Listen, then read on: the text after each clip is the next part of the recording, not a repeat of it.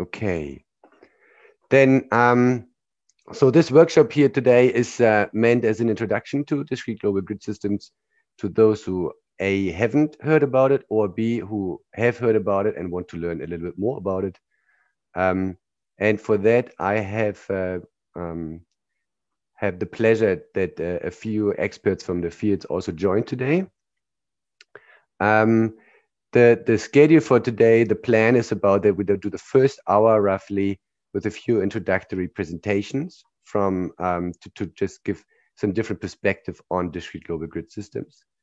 Then for all people really interested in getting hands dirty, we do a couple of training sessions working with some different tools. These are prepared in a binder GitHub repository. I will put the link into the chat. And then after that, as everybody has, has a bit of feeling, what are global grid systems? How does it relate to spatial data analysis, and how does it relate to working with spatial data in general? We have a couple of experts coming in to have like a little panel discussion. So the idea is that, of course, you as participants and also as experts can ask questions, and then we answer them. And as well, I as the moderator, I've already prepared a couple of questions that I'll sort of give them as food for thought, and so we can learn some of their perspectives on DGGS and the future of DGGS. Okay. Then in stop sharing. Then I'll put this link here. At first, just if people get lost in between. And this would be the link. Oh, no, sorry, that is everyone in the meeting. Sorry, here's the link of the materials. And this is a couple of notebooks prepared with a environment. And to this, we will come in an hour roundabout, okay? So for now, I would like to start our workshop here with a couple of presentations, and I, sort of the main culprit here right now, will start with the first presentation to give you an overview of what I learned about discrete global grid systems during the last year. Okay, then I'll start sharing.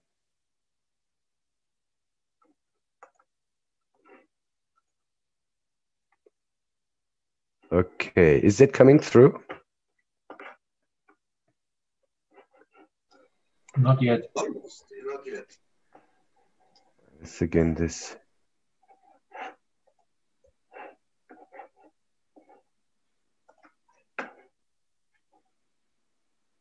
Then I would share screen again. Just do the whole screen. This is because Zoom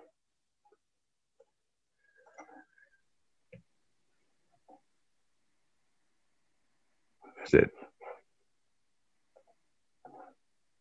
You're sharing. Which may I ask which screen are you seeing now? Is it the one with the presentation? The title one. The title one. Yeah, cool. Okay, discrete global grid systems. The main message here for today is that discrete global grid systems are sort of an alternative spatial data format and indexing method. So they're sort of halfway between raster and vector, but they also have a couple of other interesting properties. So this presentation is hopefully only around 20 minutes, 25 maybe. And we'll cover a little bit of introduction. Then I'll show some open source software implementations. And we finish with a comparison of area versus shape or distance preservation properties, because the whole thing here is still totally about geospatial and GIS. So we have to really talk about geographic location and projections and all these things. So a discrete global grid system is a spatial reference system that uses a hierarchical tessellation of cells to partition and address the globe. Yeah, and so there's a couple of important things in this. It's a spatial reference system, so you can refer to locations around the globe. It is using a hierarchical tessellation. That means Earth is subdivided into cells, and these cells completely cover the Earth. And the higher and lower resolution cells have some sort of parent-child relationship, and you can use it to address any place on the globe. So this is from the Open Geospatial Consortium abstract specification. And in order to build a DGGS, yeah. So here we go really a bit about back into the theory. So DGGS as a concept is not so new anymore. There's already a few decades of research behind. It's just in the recent years, maybe a recent decade, the computational power and availability really made it possible to really use those. So, and from the theoretical background, in order to implement a discrete global grid systems, you have to have a couple of steps. So, and this is here from Kevin Saar, who is also one of the sort of strong people in the field. So at first you have to have a base shape or a base solid, and that sort of determines how on which your grid, your tessellation will be put. Then secondly, this base shape has to be oriented somehow around the Earth in order to, cover the sphere, or our geoid. Then we have to come up with a hierarchical spatial partitioning method that defines on the faces on these base shapes, and then a method for transforming the planar partition of each of those faces from the base shape to the corresponding spherical or ellipsoidal surface, our Earth. And then a method of uniquely indexing these cells. So different base shapes, and actually I think intuitively you most know of them, which is like a pyramid, a cube, octahedron, dodecahedron, and icosahedron. And you will probably have seen the icosahedron lately a lot.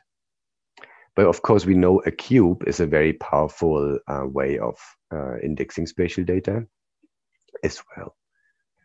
So, and this base solid, so the idea is you have these different base solids, or base shapes, and they somehow have to be oriented around the Earth somehow in order to, set the base faces to locate them somewhere fixed. And then these base faces, they are then tessellated and in order to be projected. So now we can see what it would mean if you would have different of these base shapes in an almost sphere.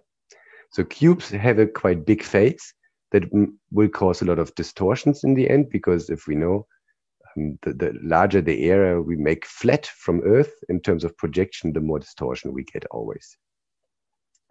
And but cubes have some really sort of good properties in terms of spatial data. Basically, all our spatial indexing methods are currently based around quadtrees, more or less, that are based on squares and subdivisions of squares. However, the smallest faces has the icosahedron, which is sort of the closest to a sphere, with the smallest separate planes that have to be projected. So it also has some other interesting properties. And it's again based on these base faces from these base solids. Here's a square, here's triangles, here's a pentagon, and those have to be subdivided somehow usefully in order to get our tessellation. So that's why this is also important to consider. And then, as mentioned, the orientation, you can change a cube, for example, but you can also turn or tilt the icosahedron or the other base shapes in order to have the corners, the corners of these faces, because they are also sort of special places, in order the corners of these in different areas of the world, because if you turn them, and this will cause some of the, let's say, problems that will come out later, to be sort of avoiding certain areas. For example, if you want to have all those corners, you can turn it this way, that they are in the ocean. If those corner areas have problems for the scope of work you want to use the DGGS for, then you would sort of orient it this way, that it's in the ocean. So those type of things are to be considered. And then we have the partition method. So it's important to consider why we again have the different partition methods. So there's squares or other sort of quadrilaterals, so still 4 corners, squares or rhombus, diamonds, triangles or hexagons. So one of the things we want to consider is congruence. And that means, can we subdivide a cell into child cells? Because we want to have this hierarchical tessellation, right? In order to have nice parent-child relationships. So of course, a square, we can use 4 squares are always nice children for a main square. There's another way. You can also have 9 squares as the child of one parent cell.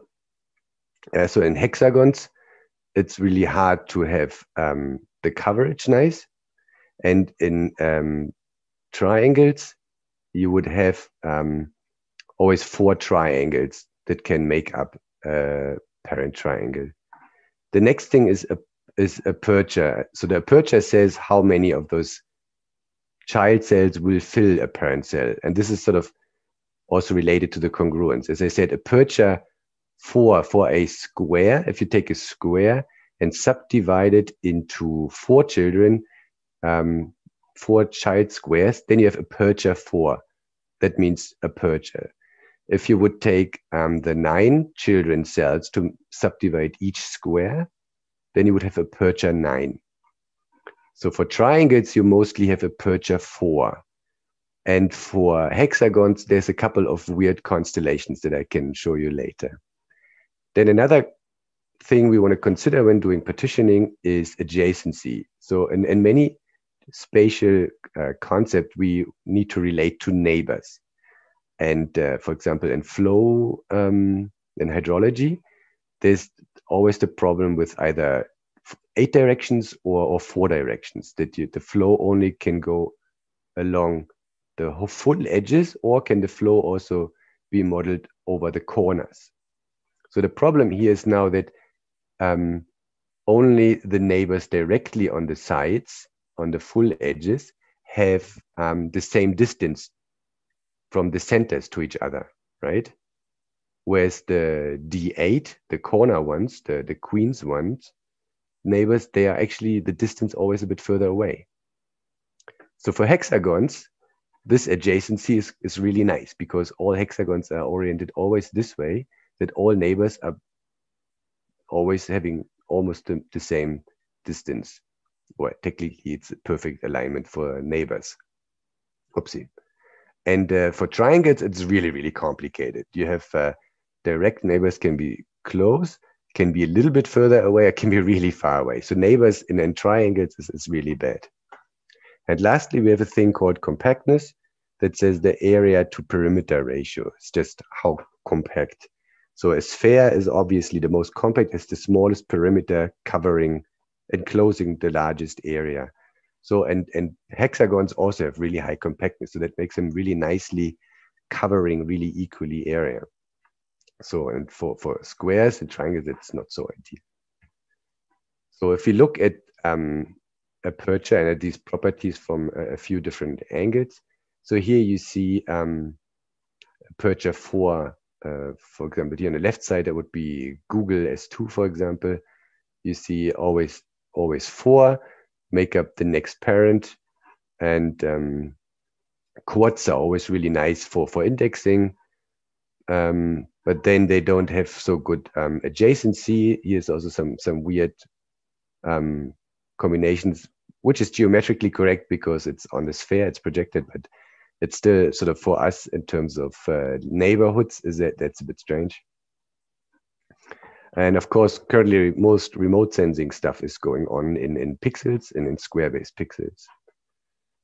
So then here for hexagons, if you talk about aperture and the congruency, so here on the left side, you see aperture 7, which is also used by über H3.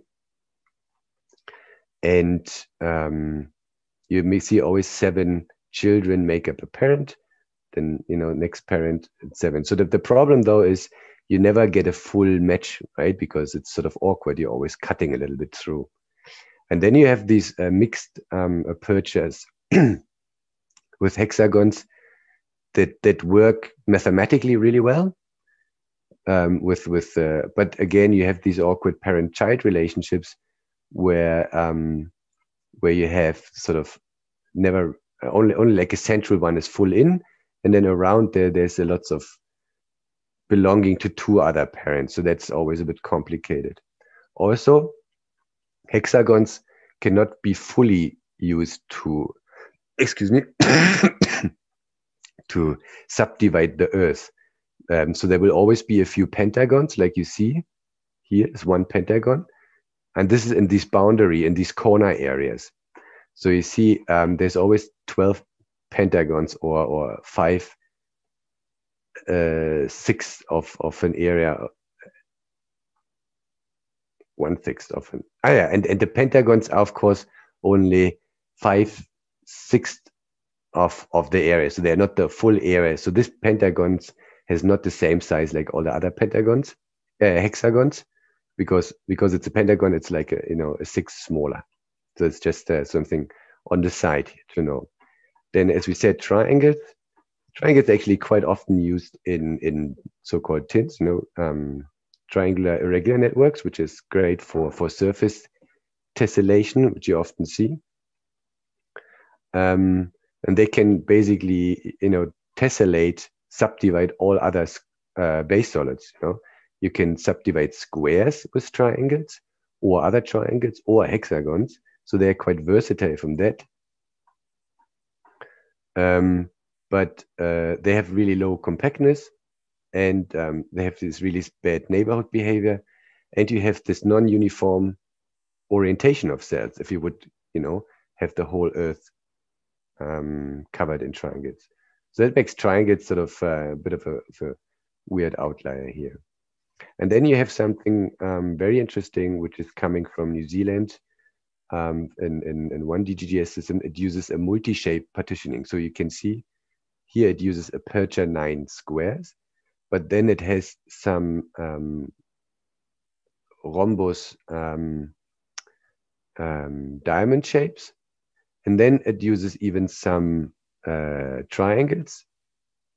And on the top and the bottom, you will have a circle. So you have lots of flexibility. You get some really other interesting properties from that DGGS system. But of course, algorithmically, it's really complicated because you would have to have your algorithms be able to deal with suddenly change of shape and different neighborhood behavior.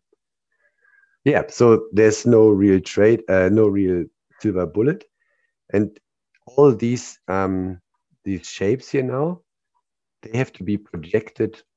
Each of those then goes based on the base solid. They get then projected. Yeah, so the cells that cover this area, then they get projected on this planar area. So, and for this projection, there's a couple of approaches. The most widely used is either ICEA, is icosahedral Snyder equal area, which based on the icosahedron, and it aims for equal area.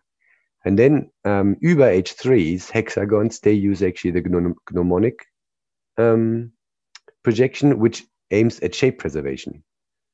Then there's a compromise, fuller gray, that has been used in some. And real peaks, as I just said, with this multi-shape, they actually use their own projection, which is also area preserving. So here's the unfolding. So, and then lastly, we have indexing, and then based, of course, on the shapes and the base solid, you would have different indexing mechanisms. And indexing is important for storage, because if you think of one of the beauteous things is that you have those cells represent a location on Earth, and if they have a unique ID, you always know exactly the ID on Earth. Yeah, so you just need now an indexing mechanism that you can move back and forth. Yeah, so some of those are the axis-based indexing, like I think this is even in or hierarchical indexing that we sort of know, you know, like geohash, for example, goes bigger and bigger, or space filling curves. So everything again has its advantages and disadvantages, sort of a little bit. And then, but what's the main purpose for this all is to avoid distortion and singularities of classic Langlot-based grids. So even some of those recent discoveries of Esri's new natural global grid or EQI7, there's lots of approaches to work with global data that does not have distortion in some areas, or at least not bad. You know, if you think of Mercator, then we really know that towards the poles, it gets really badly aerially distorted. The direction is okay and the shape looks good, but the area gets completely blown up. So the problem is with people using Mercator is they get a wrong impression of the size of the countries. So the idea with global grid systems is that you use data in a system which is intrinsically ready for 3D Earth, and you optimize still for some properties.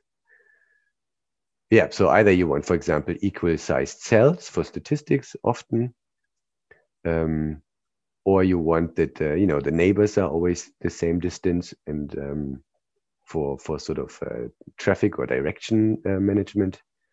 And the good thing is, as you have those IDs, you can do computing on global scale. You don't have to reproject data anymore. You always have data in the right coordinate reference system, and you can store it even technically without spatial attributes, because you only need the ID and the values, the data values. So currently the situation is that there's no universal DGGS, and you still sort of have to decide which application. There are some solutions for DGGS. There's some commercial software, there's open source software, but interoperability and conversion between different DGGS is not straightforward. I think the situation is rather worse than or similar to just having from one normal projection to another projection of geospatial data. And yeah, there's for most software, particularly open source software, there's not really a GUI available to use, and so it has a high entry level into usage, and some of those are not so good for spatial analysis. Okay, here's some open source implementation: Uber H3, Google S2, OpenEGA, RealPix, DGGRID, and DGGRID has a Python wrapper and an R adaptation. The R adaptation is, I think, more mature. Okay, then I want to just show a few examples.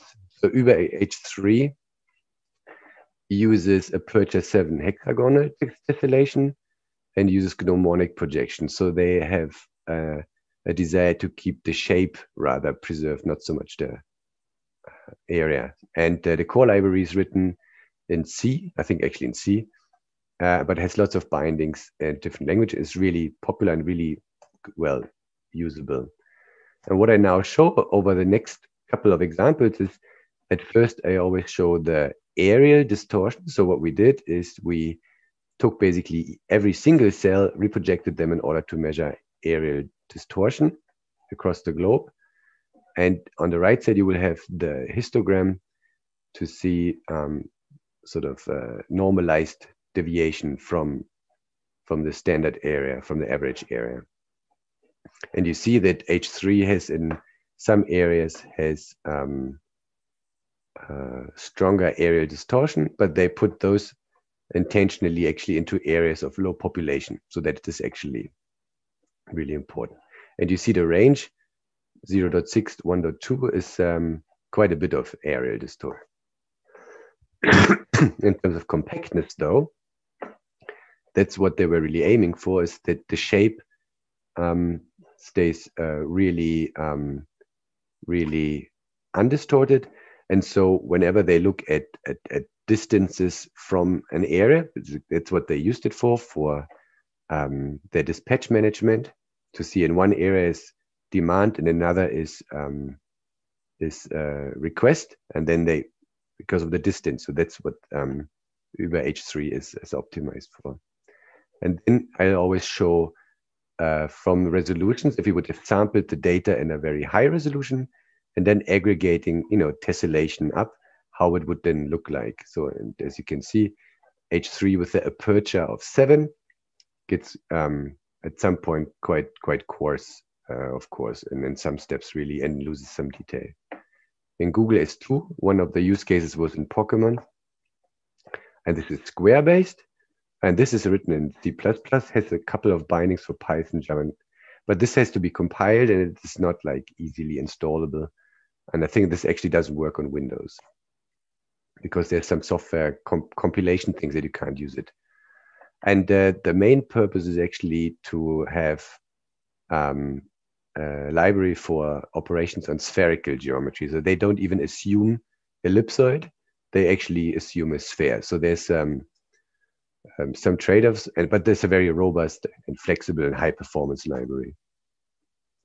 So obviously, aerial distortions are similar bad as in H3, a little bit more maybe even. And compactness is also not ideal, but it's also, you see the compactness here is at 0.8, is not so, but that's what Google said, is that it's a trade-off and it's a really fast library for really large scale data.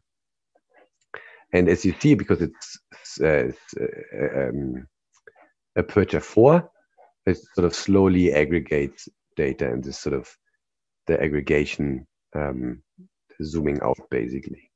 Then OpenEGA was developed by RiskAware. It's also on GitHub. Doesn't seem to have been developed further in the last 2 years. It's also based on C++. It implements ICR 3H, so equal area aperture 3 hexagons or aperture 4 triangles. So the API, I've been told, is also a bit crude, because not crude, but working with this type of hexagons can be at first sort of a bit strange for a developer, not knowing, going down parents and children. So, but equal area focus of this is here the triangular one. You can see equal area is quite good. Here you see the standard deviation. So this is really area preserving. And but because triangles, the shape compactness you see is really bad actually. But this is also not. This was really for insurance companies. It was just zonal statistics basically.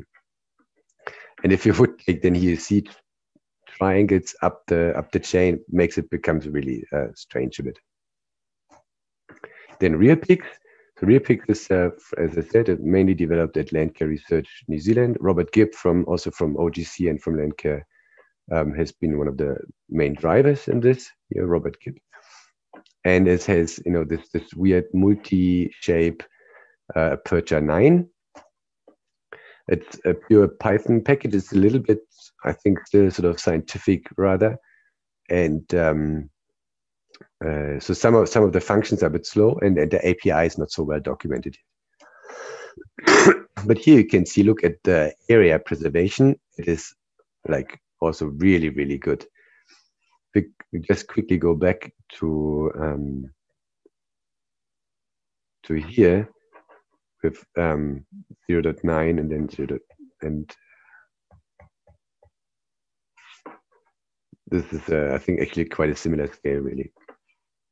So it's really, really area preserving. But you see towards the poles, you still have a slight distortion, that towards the equators, it's like in other coordinate reference systems that towards the equator, it's a bit more normal, and towards the poles, it's a bit more larger. And the shape compact is of course a bit strange because of the different type of cells they're using. That's why this looks like this.